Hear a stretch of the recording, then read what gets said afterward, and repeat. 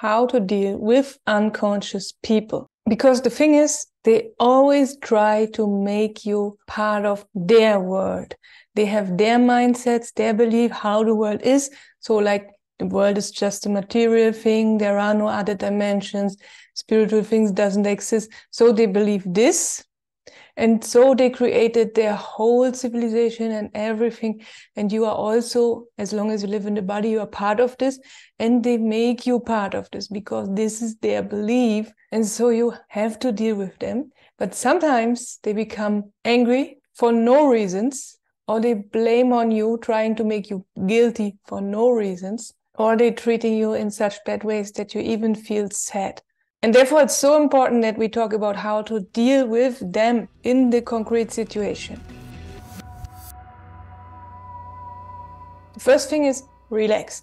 I learned it 20 years ago, actually, when I had the very first time a car. In the car, it was pretty easy. It was an isolated situation. The other person was there in the other car, and they tried to invite me to a street race. Not official street race, just on the red light. When you are waiting, then some people try to start a small competition. And so in a very early age, I already could figure out how the people involve or try to involve you in their life, in their belief system, in their world, in their mental world, as well as in their material world. But it was easy for me. Maybe I have just tried it once or twice, but after then I stopped it. I could see it doesn't make sense. It can bring problems even with the police. So we don't do that. And this was just an isolated situation in a car, and when nobody's attacking you with words or with other things. But when you are in a situation where people blame you or people attack you on other ways with words, even in anger or something like this, then we have to deal with it. Because on our way to the enlightenment, when we are on the way during the spiritual awakening, we are very sensitive. And so whenever people harm us, we feel even more pain, psychological pain. And of course, we have to avoid. It is not good to avoid too much, because after then, when you have avoided for so many days and then you go back to the society, that would be even harder, because you made a new habit of being alone, and then society will appear even harder to you. So it's good to entangle a little bit from time to time, maybe 2-3 hours each day, something like that. About the lifestyle, there is also material and videos on this channel. And as I already said, how to deal with them, the first thing is not to entangle too much. Go out for, if you can, and you don't have to work, just meet people for 2-3 hours each day. Not more often. Even also it is good that sometimes there is a day of meeting no one, another day there is just 1 hour, like this. But if you have to entangle in the work to pay your rent or something like this, then already the work is enough entanglement, and you have to reduce it in your free time. When you are in work, the rest of your free time is actually for you alone, because you are already enough entangled in the world, in the work. And what happens then when there is a concrete situation where someone attacks you? It can happen in work, it can happen in any other place, in any other situation. Someone comes to you, blames you for something. You are actually not guilty, but automatically inside of you, there are some reactions. And that's the next thing. Number 2 is don't feel guilty. Don't let pull you so much down, and even don't feel anxious. Also, it can cause anxieties when someone is even shouting on you. That can cause anxieties, and that can make the situation even worse. And it can even block your words if you fall too much in it. And also don't become shy. If it's not so bad, you don't feel guilty, you don't feel anxious, something like that, no bad emotions, but sometimes already you are shy, just because maybe for reasons of kindness or something like this. But you don't have to be shy here, because you have now to react. That means to act, because considered to the other person which doesn't want to develop, which is not about that higher thing. He or she is not interested in spiritual awakening, so they will not change and not behave in better ways. And we can't expect it from them. And because they don't do it, they don't develop, therefore they react. They have not the emotions under control. And that's why they suddenly shout on you for no reasons. Or sometimes for a reason, because when they see a reason and even you don't see the reason, or even you have really done something and there is a reason, it doesn't play a role. It is good that you learn, and that's important, to not react. Don't react back. Just relax. And that's the third point. First of all, relax. Don't let force you to a quick answer. Maybe you will answer in wrong ways, that you have even more disadvantages, as you already have, because you already are suffering. This person shouted at you, you are triggered, so many emotions are caused inside of you. You don't even have time to meditate, to resolve the emotions. So you are in a very critical situation where you are absolutely out of balance, and actually you need a retreat in that situation. If you can try to get a retreat if it's possible. You are not in work, or even when you are in work, you can go on the toilet or something. You need a retreat to calm, because calming, relaxing is also the very best thing, that you give the right answers, that you don't react like them, that you have time to consider what you are doing, what you are saying. So you act because you consciously make your choice of your behavior and of your words. And you don't fall in the trap like the person is, that you automatically say things that you don't want to say. But sometimes you have to.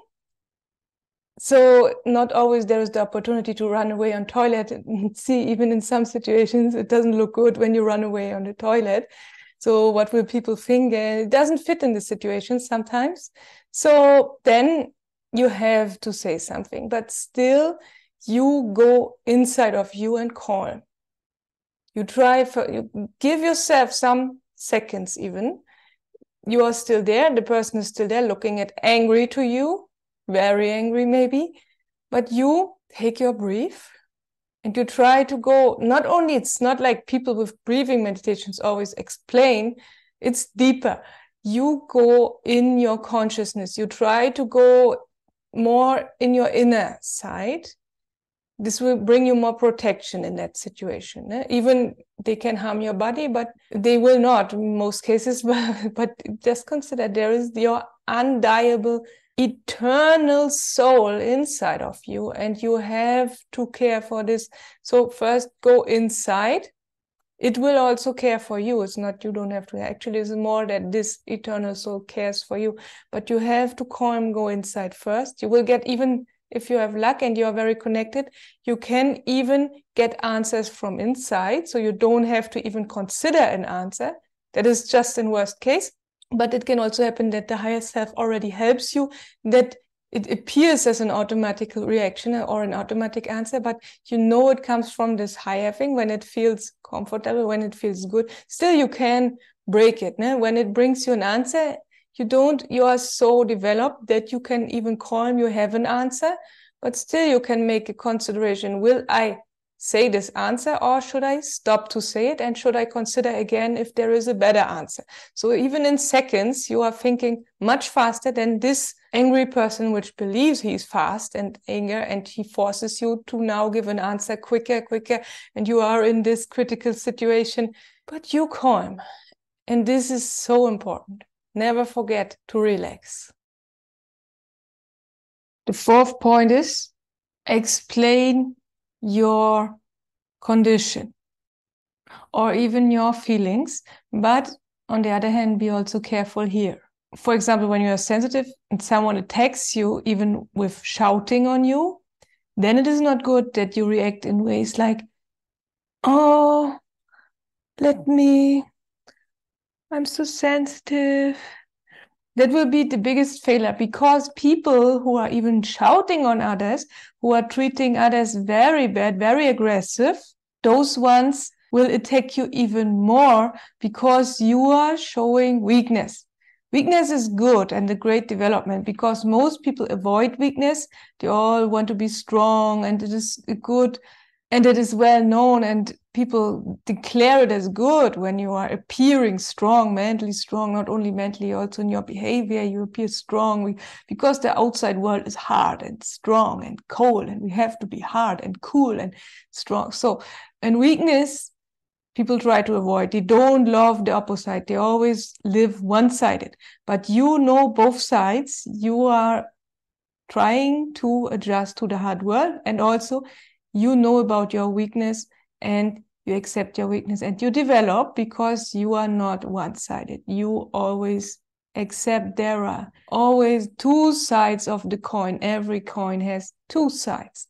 This person will not understand because they are not ready to develop, as you know, most of them. You have to make, you have to defer here, because not everyone is the same. But when they appear so aggressive that they're even shouting on you, then they are not worth it that you explain too much about your situation. First of all, they are not worth it because they will even attack you more. And the next thing is, they won't even understand it. They will not have an open ear. They will not be ready to accept further explanations from you. And I don't want to blame these people because I say they are not worth it. I will come to that when it comes to the forgiveness. I will come at the end. But for here, until now, when someone attacks you very aggressive, you don't have to show your weakness.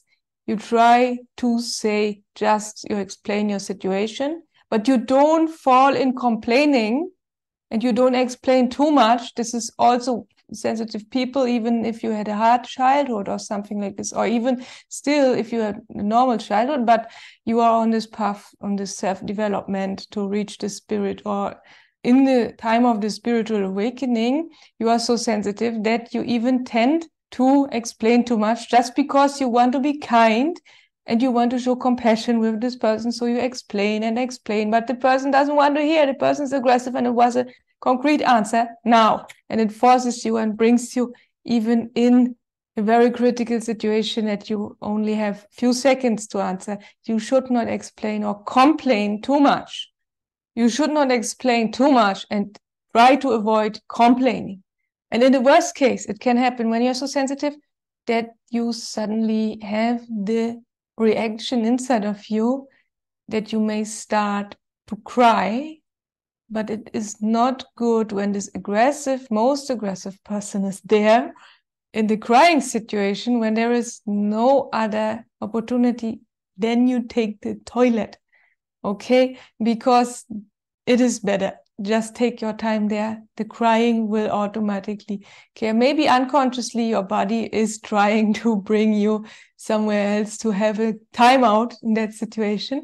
It can happen, but that it is even your soul is caring for you. It can happen.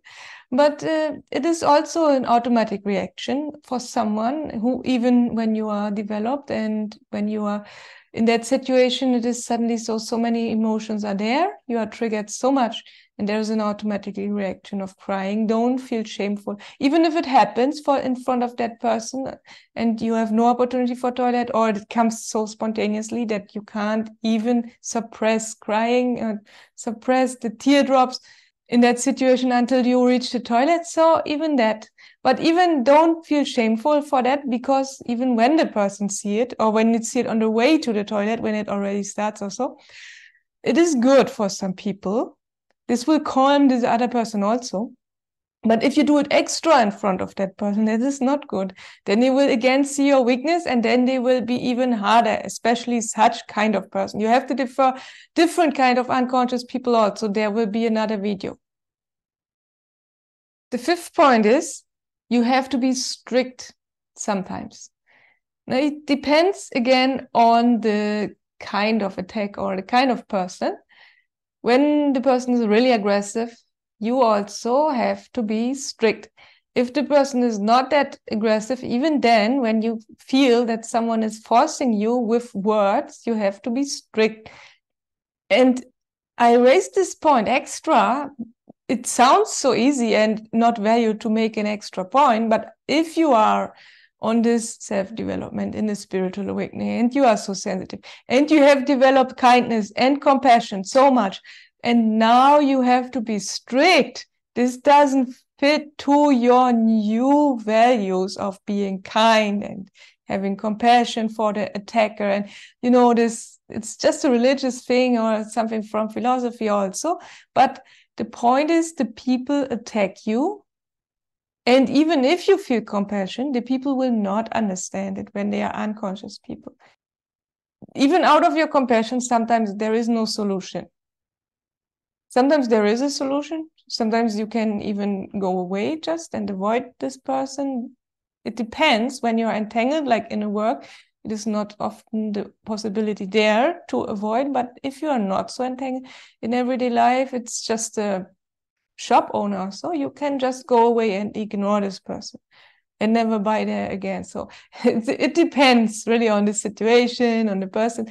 But the more you are among people, you will get more experience, not from the normal experience which you had earlier, but now including your compassion. You try always to get the middle way. Of course you can have the compassion. I will come to the points at the end of the forgiveness and compassion and so, but you have to protect yourself first, and protection is very important, because you will lose your compassion and all your developed stuff when you also fall in anger, because you are just human. You are not absolutely enlightened. You are not at the final goal. And so we all can fall back in everyday life, and that is so dangerous. And especially when someone is attacking in very negative ways, there are so many emotions. And that's why you first have to be protected from that you can really act instead of reacting back to that person. And that's why we talk about this. And that's why you have to be strict, even if you don't want, but always here, take the middle way. It depends also on the situation, on the person.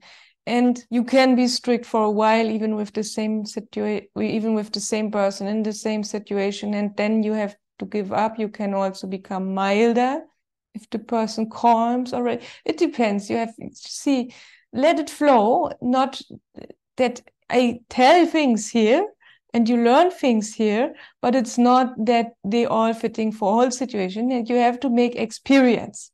But that doesn't mean that you have to entangle too much now, that you can make more experiences on the outside world.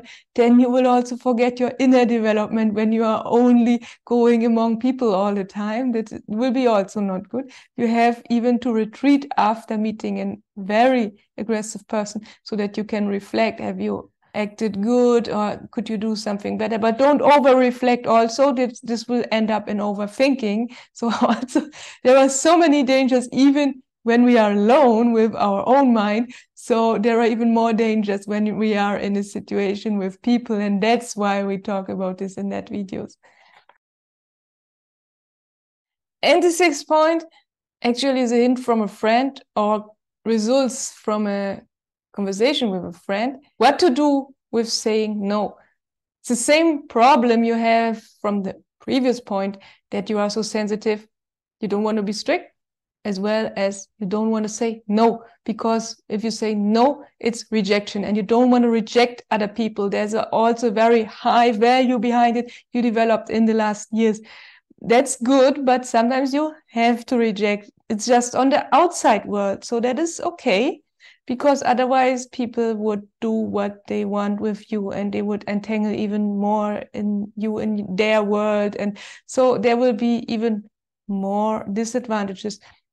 So you have to overcome yourself, even your good values, and you have to say no. This point also sounds like it's pretty easy, but from everyday life, when you're so sensitive, it's so hard to say no.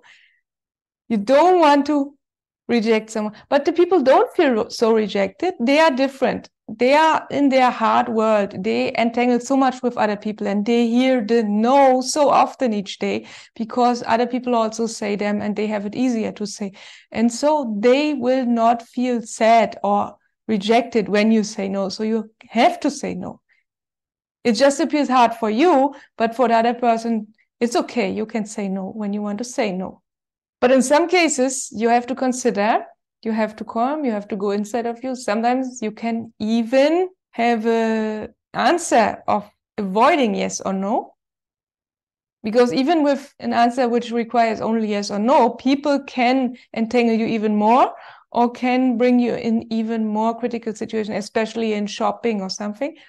If you want to avoid yes or no, you can also say in many situations, let me check. This was my friend was saying. He's a hotel owner, and whenever people come, can you arrange this? Can you arrange that? He never says yes or no, or we don't, with no, he don't want to disappoint the people. And with yes, he don't want to make promises which he can't hold maybe, and then he feels guilty or for nothing. So what does he then? He says always, let me check. And that's a good solution, I think.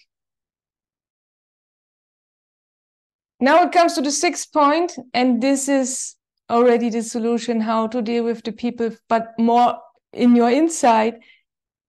You have to be thankful. You have to be sound so strict now. We are not about dogmatic, religious, old rules. You have to be good to people. You have to be thankful, or like a very strict educator on their students. You have to be kind. And so, no, we are automatically that. And being thankful, even there is so much research on that it is healthy.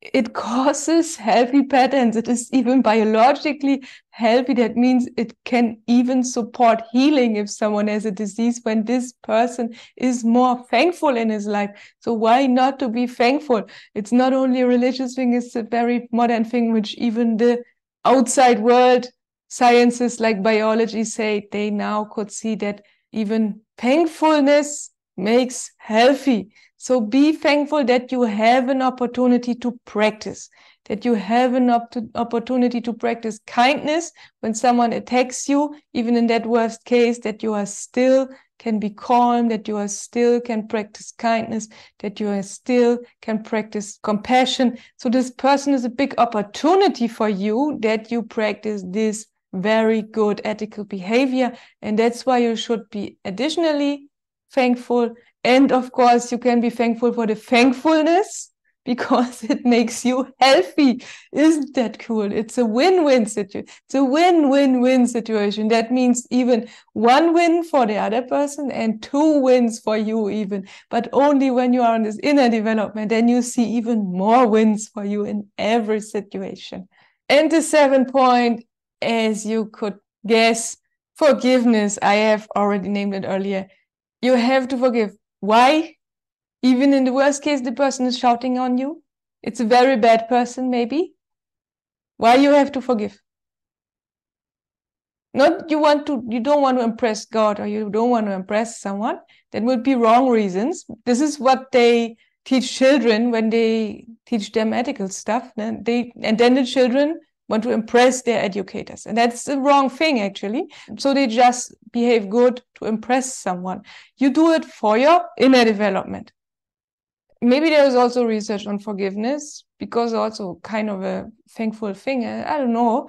But here the forgiveness is a very important thing, because the unconscious people don't know what they are doing. Even Jesus said, Lord, forgive them because they don't know what they are doing. And in which situation he said it? He said it on the cross when they want to kill him, when they were already in the situation killing him, and he was already in a dying situation on that cross. And then he said, Lord, forgive them, because they are not knowing what they are doing. They are ignorant. They are not knowing, as Buddha said, in that not ignorance in the sense of not knowledge. So they are just acting out their emotions because they don't know a higher knowledge that we have to overcome the emotions and which strategies we have. They don't know about how to make the meditation and to resolve or to transcend the emotions. So they are not even interested in that, and they don't want to develop.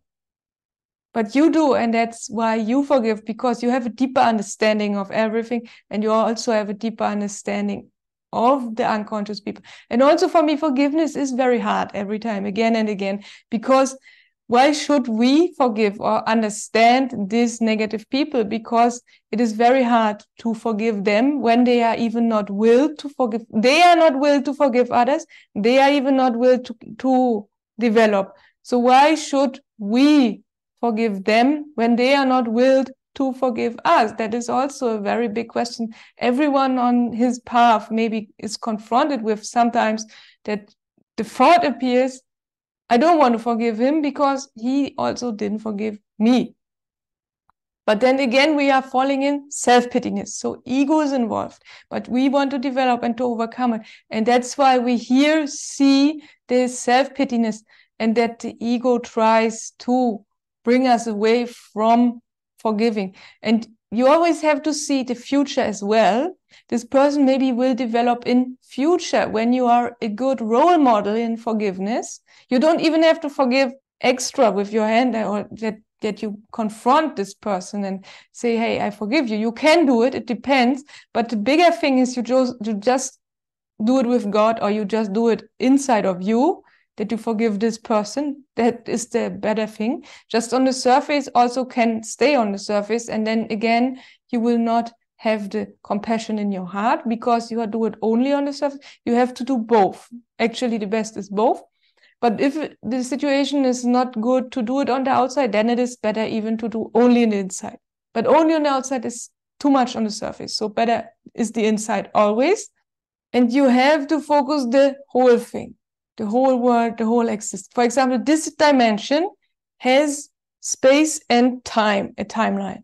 And this person now is here and he will develop, not now, not next year, maybe not in 5 years, but maybe in 10 years, he got a disease or something happened, a life crisis or something like this. And then suddenly this person calms because the disease forces him to calm. And then he comes to other ideas and other interests, like reading some religious or some philosophies. And suddenly the person changes. So you have to see the future as well, because we are living in time. Is a timeline. We see the person now as he is, and we don't understand and we don't consider the person maybe will change. Maybe even you contribute as role model, as I said, you contribute maybe with good behavior that this person will change in future. So we should not expect this, of course. There is no guarantee for that, but we should give a chance to that person. And so it's always good to behave good and to be in the forgiveness, because you never know if they change. There is just a time between that. The time is just belonging to this world. When there would be no time and the person would not have this life story of becoming better later, then you can also see at the end, everyone goes back to God or to that union, to everything. One day, maybe not in this life, maybe next life, whatever. But we have to consider the best thing is, as all people would be already there, and that would be the best case. And for us, a good opportunity for forgiveness. If there are some special questions left, please let me know down below in the comments. Have a nice day. See you soon. Bye.